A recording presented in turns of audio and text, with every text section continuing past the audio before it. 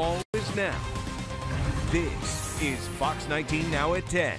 New tonight, an investigation is underway in Newport after a man was shot and killed. Thanks for staying up with us. I'm Courtney King. Newport police say a 42-year-old man arrived at Newport Fire Department around 3:20 this afternoon with an injury, which was later determined by paramedics to be a gunshot wound to the chest.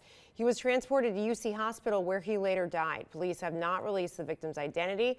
There's also no word on a suspect, but police believe this was an isolated incident. We will keep you updated as we learn more. And in Mount Airy,